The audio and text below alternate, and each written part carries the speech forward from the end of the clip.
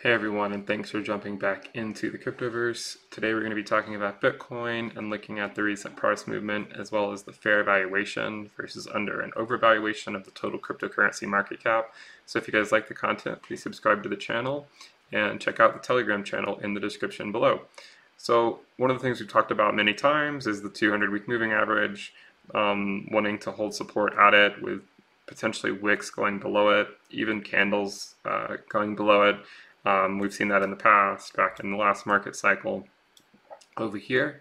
But ultimately what we said was after we held the 200-week moving average as support, more or less, I know it's a few hundred among friends here, and we're not counting the wick, then we would expect the next target, or say resistance, would be at the 100-week moving average, which is previously where we found support a couple times when bouncing between the 100 and the 20-week moving average.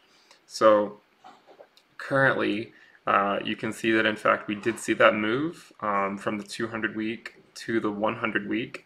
The price went around $7,100 or so, plus or minus, and we haven't had a candle there yet. But ultimately, I would say that this would be a resistance area that if we can break through it, then the next target to get into more of a bull market mode where people are going to start pouring money back into the market, I think would be getting above the 20-week.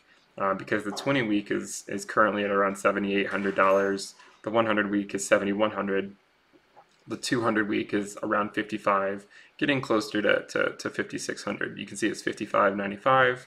And the 20-week is $78.26, and the 100-week $71.04. So if you're following along, then we're just watching these levels.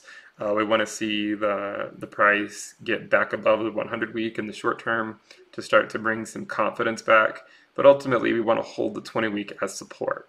And you can see that again in the last market cycle. Once we held it as support, we were basically in the bull run until we broke it, and then we've basically held it as resistance. We got above the 20-week, failed to hold it as support. Got above the 20-week, failed to hold it as support.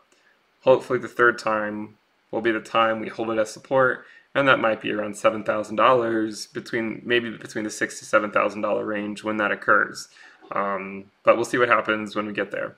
Now, ultimately, the bearish scenario is we drop back down to the 200-week. Now, at the end of the day, the 200-week is more or less just imaginary. It's not like we can't go below it. And what I would suggest is if we do go below it, then just keep your eye on the 300-week moving average, which is if we just bring up the 300-week, then you can see that it is currently around 3,800, 3,900, 3,847. So this is ultimately that. This would be, I would say, my lowest realistic buy level, because I don't really think we're likely to go below it.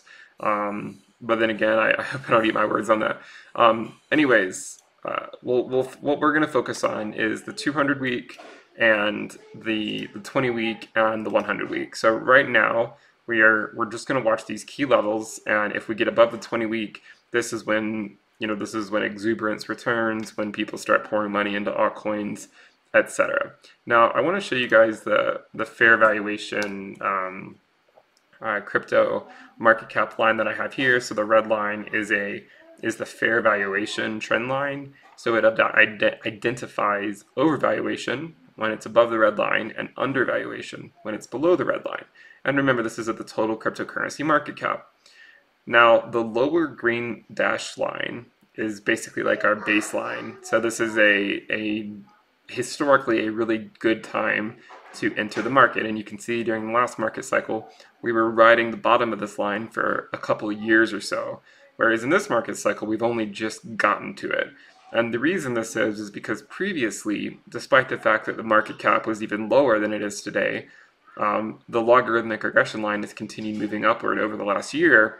So even a higher market cap now would be lower on the regression line, if that makes sense. So what I'm more or less expecting is for us to stay in this region for the foreseeable future, at least for many months, maybe all of 2020. And at some point, we're going to hopefully break out of this and into another speculative bubble. But I think that, and I've shown this in many other videos, so I'm not going to show the math now. I think the next crypto market cap peak will be around 10 trillion, plus or minus a few trillion. What's a few trillion among friends? And I don't think it's going to happen until 2023, plus or minus 6 months or so. So, and you can see that if that were the case, if we were to go to 2023, this line up here is that $10 trillion mark. So you can imagine us staying in this region for a long time, and then peaking up here above 10 trillion, and then coming back down. So this is what I foresee.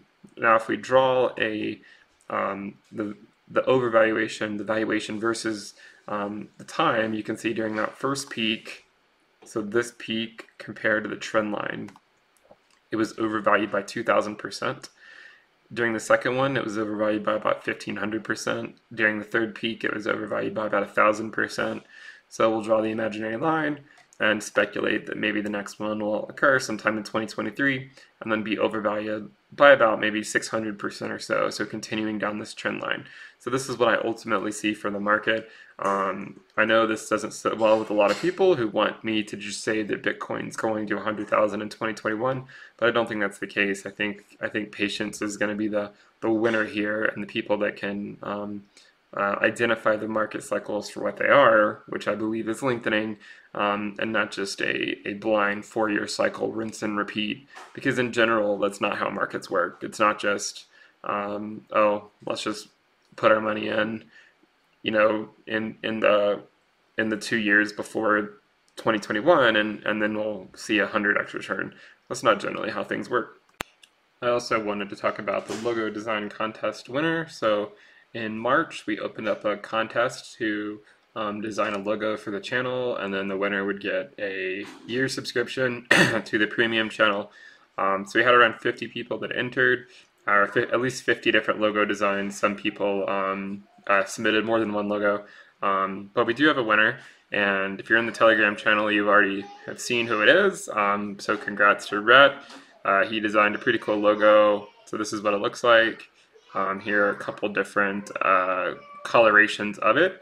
So congrats to him. If you want to check out who he is, you can go to rhett-wood.com, or he also has a YouTube channel, and we're going to actually take a look at that.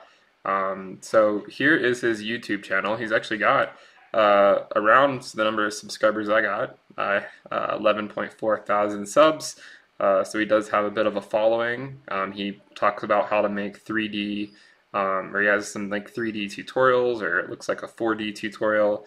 So if you guys want to check that out, he's a good guy, knows what he's doing, and he made a pretty cool logo. He also has a website, rhett-wood.com, where you can see some of the different things that he has made. So congratulations to Rhett. Let me know what you guys think about the logo. I think it looks pretty cool. It's got the